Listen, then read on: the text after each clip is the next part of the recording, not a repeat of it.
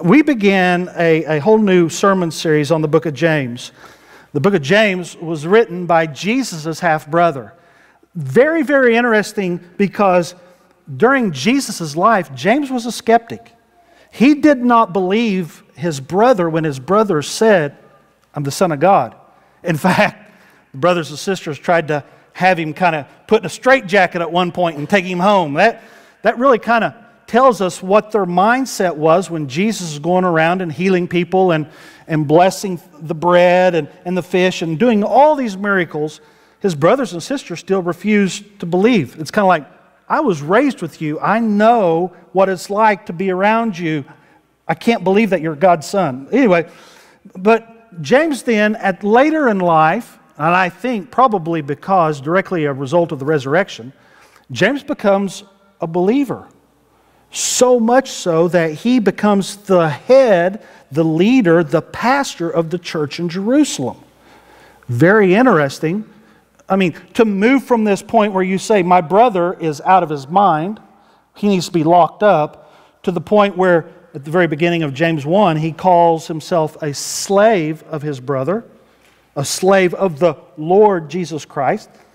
That's you know, anybody that you've ever come in contact with that is skeptical about the claims of Jesus, you should just be able to point them right to James's life and say, oh, okay, if you're skeptical about that, what is the cause then that has moved Jesus' brother to be from skeptic to the head of the church? You know, as legend goes, it's not in the Bible. This is just kind of one of those old wives' tales, and I don't know if it's true or not. But James was martyred.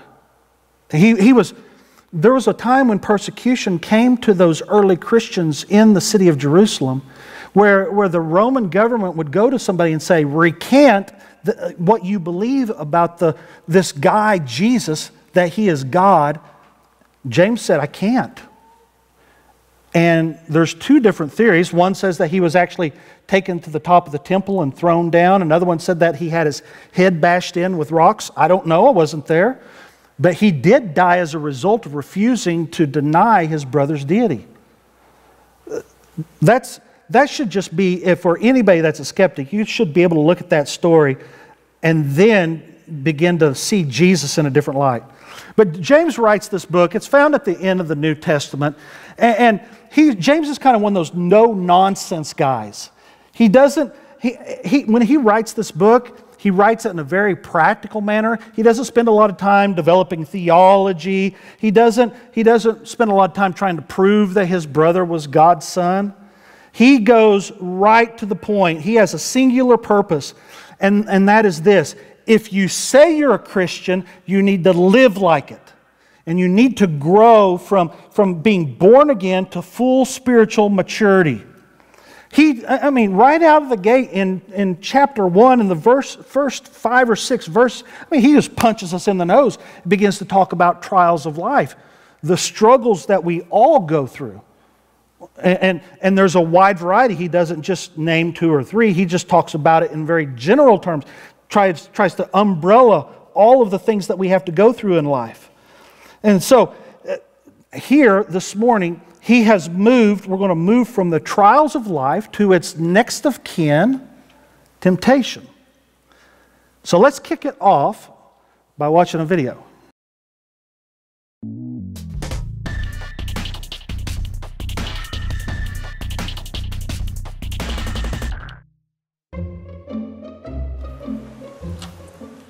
Okay, sit in that chair. All right, here's the deal. Marshmallow for you. You can either wait, and I'll give you another one if you wait, or you can eat it now. When I come back, I'll give you another one, so then you'll have 2. But stay in here and stay in the chair till I come back, okay? All right.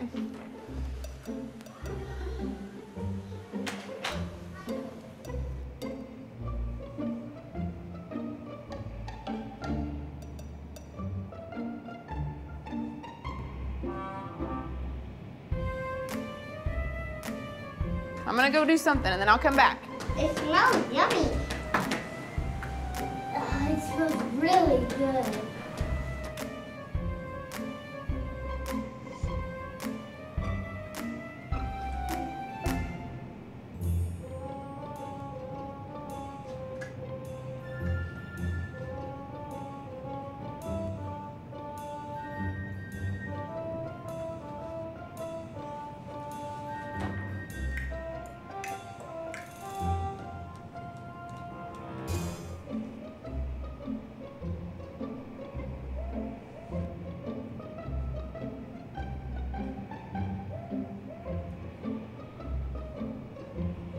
All right, so it's up to you. You can have it now or you can wait. Okay?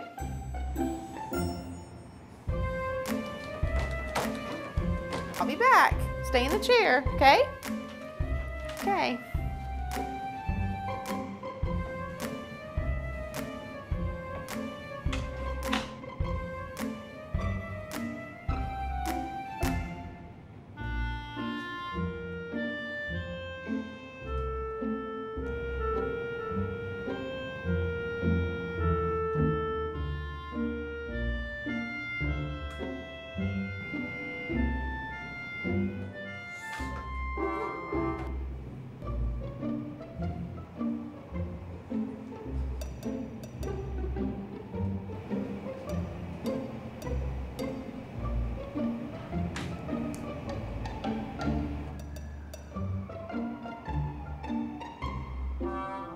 All right, so I'm gonna leave and then I'll come back, okay? So you can either eat it right now or you can wait. Either way, okay? Okay.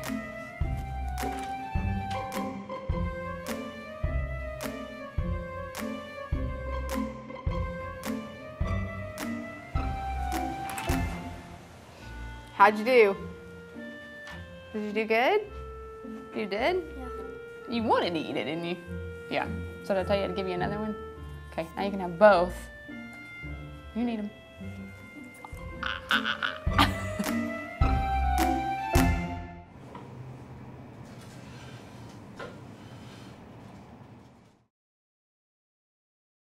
That's called the marshmallow test. We all know that feeling, don't we?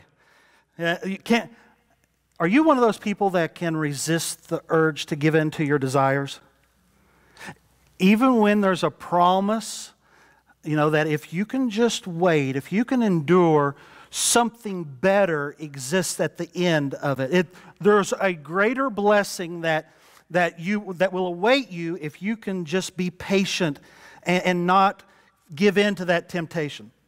In the verses that we're going to read today, James wants to help the reader to understand what temptation is, how it works, and how we can resist it. So if you have your Bibles, turn to the book of James, chapter 1. Now, I read out of the New Living Translation. It's written on about a third grade level, and that's about where I'm at. I do have it on the screen if you'd like to follow along, or if your translation is a little different. Look at James 1:12. And it says this: God blesses those who patiently endure testing and temptation. Afterward, they will receive the crown of life that God has promised to those who love Him. Now, this is the bridge from his prior discussion about trials into this discussion that we're going to have this morning about temptation. And he uses this verse right here of 12 to talk to us about how there is a blessing that awaits people who handle temptation and testing appropriately. And he's not necessarily talking about this life. Of course, that's true. If we can resist temptation in this life, there is a blessing that can be found in that. But there's also a blessing that awaits us in the afterlife if we can endure the testing and temptation appropriately. He uses the term there at the end. He says, afterward they will receive the crown of life that God has promised to those who love Him. Now, just for clarification purposes, when he says the crown of life, he's not talking about salvation, because the assumption that we've went into this book, and I should have said it at the very beginning, James is writing this letter to believers. And so whenever he talks in these terms, he says, they will receive the crown of life. Well, for a believer, we already assured the crown of life. What is he talking about then? Apparently, and this is something that I haven't really wrapped my arms fully around yet. There's a lot about the Bible that I don't even understand. But there's this idea that exists in the Bible that when we get there, that there are certain rewards that await me that will be different from the rewards that you will receive. That's this crown that he's talking about. He's saying that there's going to be something, a future blessing that I will receive upon that time. If I endure my trials of life and I go through all of these temptations appropriately, not giving in, and I endure to the end, when I finally pass away and I stand before my Lord, there is some reward, some treasure chest, some benefit that I'm going to receive that will be different from yours in heaven. When he calls it a crown of life, what he's talking about is, have you ever seen the old pictures of people that used to run in the Olympic Games during the Roman times? And the victor would often be crowned with a laurel of leaves. You know what I'm talking about. You've seen those images. That's what he's talking about. This is a cultural reference to being the victor in those Olympic Games. This is the prize for running well, running the race of life well. Not a reference to eternal life. That's already been said and done. That's guaranteed. This is the reward that we will receive in eternity. For those of us that run the race of this life well, and we go through all of our trials and we endure our temptations well, appropriately, in God-honoring ways, there is something that awaits us in heaven, some sort of crown or reward, and it'll be different for all of us. I don't have any clue how that all works out, but that's what the Scripture indicates. Look at verse 13. This is what it says. Now he moves into kind of the temptation part. And remember, when you are being tempted, the first thing I want you to see this morning is everybody has, just like everybody goes through trials, everybody goes through temptations. Temptation is that internal struggle that we experience. Sometimes it's a result of those trials, but it's the temptation to kind of circumvent the spiritual maturity process. And when we do that, we betray God's invitation to life. So it's like there's the path that lays before us and that God has laid out, and if I follow that appropriately, and I endure my trials and I go through my temptations well, that is the process that God is taking me and developing me to full spiritual maturity. Temptation says this, well, you don't have to go through that. Just go around it. You do it your own way, man. There's no sense in you having to go through all of that pain. Just kind of go the back door. But temptation in this right here says that everybody goes through that. Everybody has to endure, face temptation.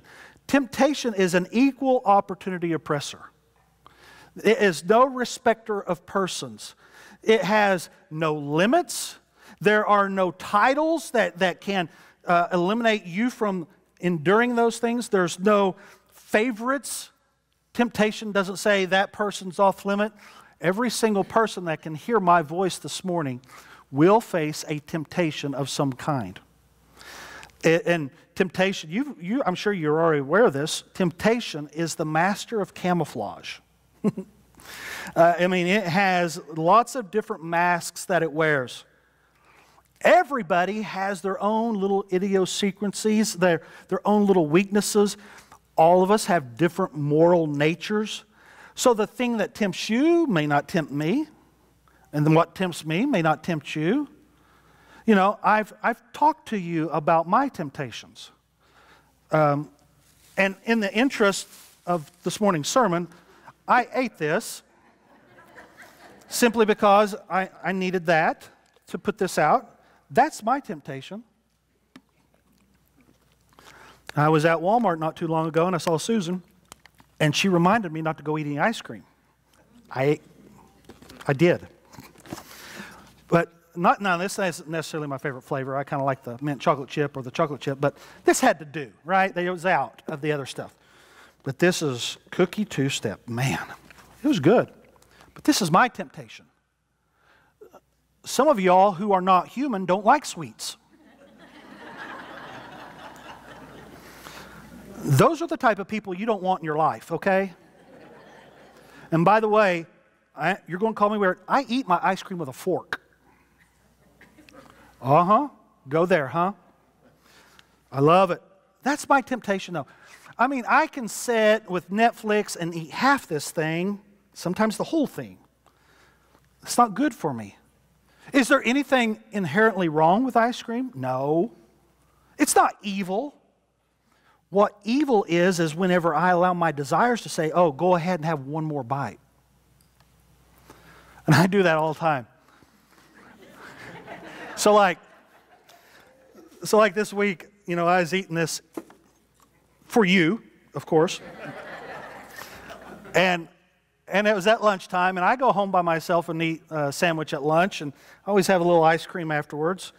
And so I'm watching ESPN, I have a fork, and I'm like, okay, I need to quit now. And then I kind of look down and go, I'm not looking so bad, I'll have another fork, you know? But what happens is it eventually catches up to me, right? And I'm going, oh, I feel bloated. There's nothing wrong with ice cream. The way that we consume it, though, we need to be on hyper alert for temptation in our lives. When temptation comes, that sometimes happens. We recognize it immediately, right? You ever been in a situation where you immediately, your synapses begin to fire and warning bells going off? This is an opportunity. Don't fall for the temptation. Don't give in. Now, it could be ice cream. It could be in the way that you display your anger. Temptation exists in all different forms. It could be the temptation. Maybe you have a juicy little morsel of gossip, right? And you want to tell somebody. And it's going, go ahead and tell them. They're not going to tell anybody. You're going, like the little kid. That's how temptation comes to us. When it happens, we're on hyper alert. We know that this is an opportunity. We could give in. We could make a huge mistake here. But sometimes temptation kind of sneaks up on us, don't it? It happens in very subtle ways.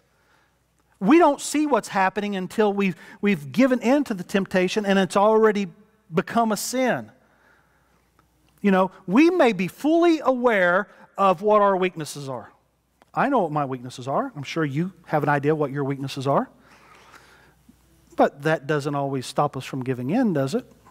I know that that's my weakness, but I still convince myself that it'd be all right. It doesn't stop me from giving in. That's a minor thing. Well, to me, it's a major thing. For you, it's probably a minor thing. But just think of the major things in life. The drug addictions, the broken marriages, the alcoholism. There's a plethora of things that we fall victim to that temptation. And when we do that, mark it down, disaster follows in the wake. That's the way it works.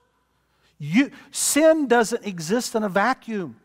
There's consequences to those things. And that temptation, giving into it just wait. Disaster's right behind it. And it causes us to make another grave mistake. When we give in to temptation, we often try to shift the blame, don't we? Right? You know what I'm talking about. Those times when we give in to temptation, and then we begin to look for the blame of why we gave in to the temptation. Right? Well, I wouldn't have ate that if God wouldn't have had that there at the Walmart at the time. I told God before I went into Walmart, I said, I'm not going to eat any ice cream, but if I see that cookie two-step, God, I'm going to buy it because you want me to have it, right? When we do that sometimes with relationships. God put her in my life. God put him in my life. Even though it's not a healthy relationship. That's what we do. Sometimes we level the blame right at God and say that he is the reason that I have been tempted. James said, not so fast, my friend. Look at the end of verse 13. He says, and remember when you are being tempted, do not say, God is tempting me. James says you cannot use that as an excuse for giving in to your temptation. He says, because God is never tempted to do wrong, and he never tempts anyone else. So me saying, oh, I'm going to buy the ice cream, even though I know that if I buy it, I'm just going to sit and eat it, and I don't need it. But me going, God, I'm going to buy it because if you put it there, I'll get it because they're telling me it's okay. I mean, what we're doing is we're just shifting the blame here. God is never tempted. I mean, He's holy, He's pure, and He never tempts anyone. Why would God, whose greatest desire is for you and I to live in perfect relationship with Him, why would He ever put us in a position trying to entice us to sin? That's silly. When you read that verse, in the original Greek, whenever it says God does not tempt, what it's really saying is that God doesn't even remotely associate with temptation. He doesn't want anything to do with it. There is no sin whatsoever in Him. The only time God kind of comes into the reaction or reacts with temptation is to provide us with a way out. Or sometimes, even though He doesn't bring that temptation, He may allow that into our life. That's part of those trials. Well, then, I know how you think. So if God didn't do it, well, then it must be Satan, right? You got the angel on one side and the devil on the other. If it's not the angel that's whispering to me, it's got to be Satan. Well, sometimes Satan can be the instigator of our temptation, but not always. I'm not going to discount his responsibility in that. But Scripture doesn't really indicate that. The responsibility is ours alone. Look at the next verse. It says, temptation comes from our own desires, which entice and drag us away. You see, this is the second thing, that temptation is really the result of our own desires. It's because that every single one of us have a little depraved black heart. We're all sinful. And temptation comes as a result of the things that we desire. Now, that's not a popular truth. I know. Nobody wants to be the person that stands up and accepts the responsibility for their mistakes. We excuse our bad behavior, don't we? And we do that by blame your parents, right? Well, that's the way they raised me. Or we blame our family, your brothers and sisters. Maybe they beat up on you. So we blame how we was raised or our upbringing. Sometimes we blame our friendships. Teenagers like to do this a lot, peer pressure, right? Oh, if I didn't have those friends, I would have never started drinking and I would have never become an alcoholic and blah, blah, blah. I mean, that's kind of another way that we shift the blame. Or we talk about our own personal, maybe something like education. Well, I wasn't smart enough. I don't have, my education doesn't allow me to have the opportunities that they had, so I had to kind of go the different route. Sometimes we blame the government, lame. Sometimes we stealth blame God. And what I mean by that is we say, well, I was born this way. It's in my DNA. I have these tendencies because that's the way God made me. Or we say, God brought you to me. That's kind of a backdoor blame to God, which isn't really directing. It's saying that there's something within us, but then acknowledging that something within us is because that's the way God wants me to be. Now, temptation may have been affected by some of these things. I will not discount that. Those trials in our life may have formed us and caused us to have certain desires. So if we had an absent father, maybe we have a desire to feel the love of a male, of an adult male. I'm not discounting that. Those can play a part. But the responsibility for giving in to the temptation falls squarely on my shoulders. I'm the one that's responsible. My sin is not someone else's doing. It's all my fault. The very root of this is you need to ask the question, will I trust God in this, or will I seek my own desires in my own way? Notice that at the very end of that it says, temptation comes from our own desires which entice us and drag us away. So while I was studying for this, very interesting how James worded this. The wording that he uses here is the same wording that they used to use when they would refer to a hunt or fishing. We can all relate with that. He's talking about, luring and coaxing the prey out into the open, just waiting to pounce. It's the idea of baiting the hook. I'm not a good fisherman, but I know that good fishermen know how to bait a hook in such a way that whenever it's in front of the fish, that the fish can't resist it. That's the language that he's talking about, that our desires make that thing look attractive. And it makes it also look harmless. I mean, that's the reason. If the fish knew that if I bite that, a hook's going to go through my lip, he'd never bite it, would he? I mean, so the bait looks harmless. That's what temptation does. That's what our desires do. No temptation ever appears as a temptation.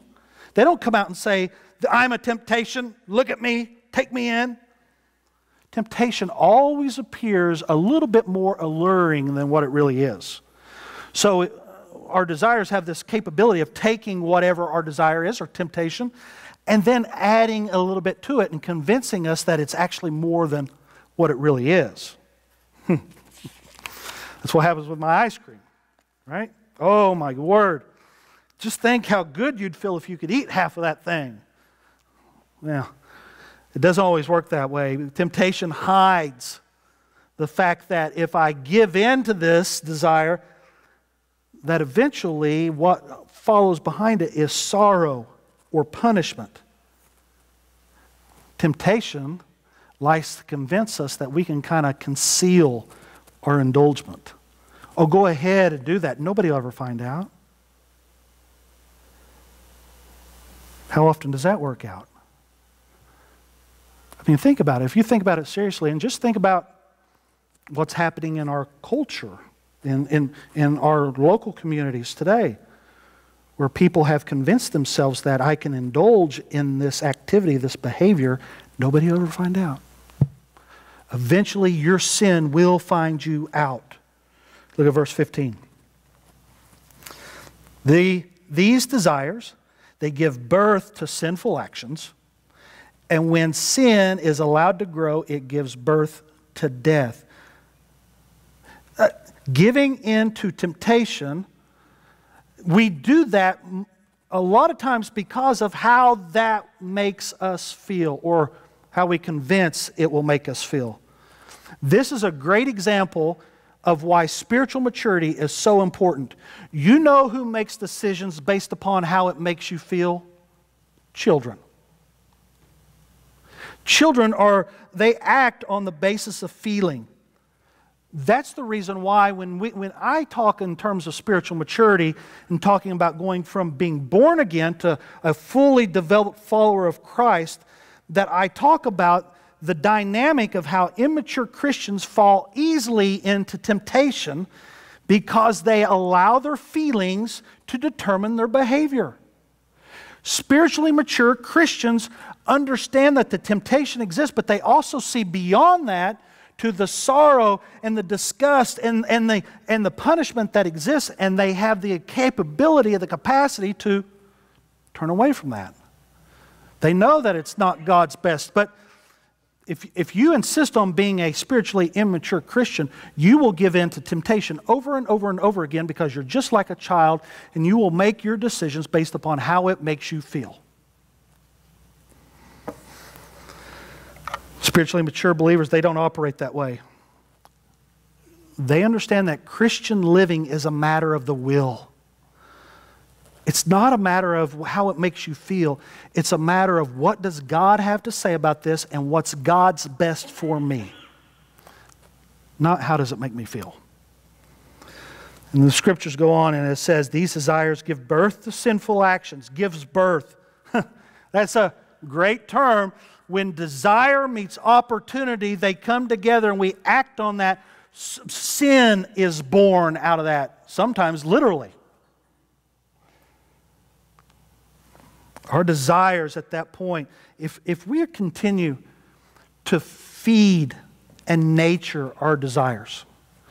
So if I know my weakness, pardon me, but I know we got children, is sexual in nature. And I began to feed that through the use of pornography. It's just like a child. It doesn't just stay stagnant. It grows. When you feed your desires and you nurture them, inevitably you will act on them. And when you satisfy these desires in ways outside of God's will, that's what gets us into trouble. James says it gives birth to sin. So that baby is born, and that baby, when it's born, a baby is innocent. It's unthreatening. And so we see that, and it's like, oh, that's not such a big deal. It's cute. Look at, I feel so much better being around the baby. But just wait till that baby matures. When you feed that baby, that sinful behavior, whatever it is, and you nurture it, and it grows, and it's going to become an adult at some point, and you're not going to be able to control it. Have you ever raised a teenager? Eventually they become adults, and you can't control them no more. That's what happens with our sin if we feed them and nurture them. James's audience here is other Christians, other believers. Whenever he says at the end, when sin is allowed to grow, it gives birth to death. Since he's talking to Christians, he's not talking about spiritual death. You don't lose your salvation. The terminology he's using there for death, it's a Jewish terminology. It's talking about a separation. That's the root of that word, is separation. Our fellowship with the Lord is broken when we give in to our desires. When that becomes a sinful behavior. It's not a loss of salvation. James isn't saying here that if you give in to temptation and you sin that you're going to lose your salvation. That's all he's saying. He's saying that the sin that is born becomes a barrier in our relationship with our Creator. That's oftentimes why I may counsel Christians who labor in vain in prayer. They come and they say, God's not answering my prayer. Sometimes it's the result of a sinful temptation or behavior that we've nurtured in our life. It's created a barrier with God. And it's almost like God's saying, until you get that cleaned up, I'm not going to talk to you. Deal with that first. Clear up that line of communication. And we can have a discussion about this. When he says death, he's talking about there is no spiritual vitality that exists within that person. You're almost becoming numb to the ways of God. Look at verse 16. So don't be misled, my dear brothers. Don't be misled. He's saying don't be deceived. Don't be misinformed. Well, he's talking about self-deception here. He's saying don't talk yourself into this. It's the self-deception that makes us want to blame God so quick and excuse ourselves. That's what he's talking about. He's saying that you can buy into the rhetoric that's around you and come to the understanding that you don't have any part or parcel in your sin. Contemporary psychology has profited off of this fact for years. That's the reason why they have a tendency, when you go in and you talk about your struggles, your trials, or your temptation, contemporary psychology will want to take you back to your childhood and find something that caused you to do what you did today. And presenting with you, here's the reason why you can excuse your behavior. They've made a mint off of that. The Scriptures say, don't be misled. Don't listen to what the world has to say about this. Verse 17, whatever is good and perfect comes down to us from God our Father. So the things that God gives us will not be full of temptation. They will not be harmful for us. They will not lead us into sin. So the things you want to know if this is a temptation or a sinful behavior, just think, is this going to be for my benefit? If it's not from God, because God is the giver of all good things. He's the source of all goodness. And that strongly contrasts with my wickedness. I mean, it should be evident when we see these things that come to us from our desires, and we should be able to stack them up against, well, is this something that is good for me? Is this something that God has brought into my life, or is there a potential for disaster? If there is, it's not from God. Let me read through this and we'll go back.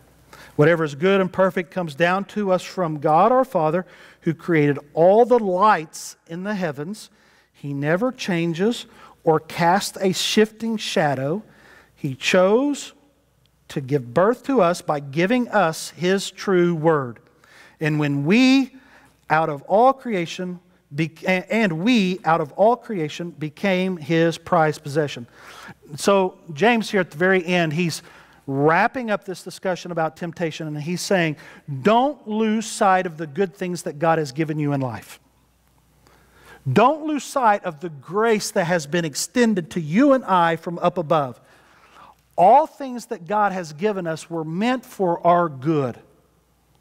It has always been this way. It will always be this way. I'm inconsistent. I don't know about y'all. I'm completely inconsistent. Some weeks I can go without a spoon full of this. And some weeks I can eat this in about 30 minutes. Right? We're inconsistent. God's not. He's unchanging. He'll never get any worse, and there's no way He can ever get any better. He's already the best He can be. And that strongly contrasts with who I am as a human being. It says in here, it talks about light. And it says He never changes or casts a shifting shadow. When I read that stuff, sometimes that's fluff to me. I'm not a real poetic guy. But whenever I begin to study what that particular sentence meant, it's talking about how, you know how when the sun comes up and it moves from horizon, from the east over here to the west, the shadows shift as the light becomes more intense. And then as it falls, the light becomes less intense and the shadows move. So light is always changing in that regard, right? The heavenly bodies. And he's saying right here, he's talking about God's not like that. God is a consistent light. He doesn't shift like the sun. He doesn't grow more intense here. He's full on all the time. All the time He is good. Verse 18, the most impactful part of this, it says that He chose to give birth. I love that line of theology. That's one of my favorite theological points of all time, is the fact that God has chosen you and I. He was intentional. The act of sending His Son to the cross for my sin was an intentional act. It's not reactionary. It's not a knee-jerk, in the spur of the moment decision. God is very intentional, and He's saying, we are going to draw you back from that which you have fallen into. God mindfully made the decision to send His Son for you and for me. He purchased you intentionally. You ever been at Walmart, been checking out with a little child, and as those things go down the belt, it's like beep, beep, beep, beep, beep, beep, and then all of a sudden you see a beep, beep, and you look down and it's like a Reese's cup, and your kid's over there going, you didn't mean to purchase that, it's kind of an unintentional purchase. God reaches up and gets the whole box full of Reese's and just dumps them out and says, I want all of them. He's intentional about purchasing these things. It's a decision that He mindfully made.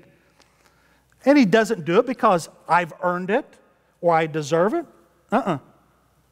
He did it even though I really deserve hell. There's really nothing good within me. I'm depraved at my root. But He intentionally purchased me. My salvation is completely unmerited. Did nothing to earn it.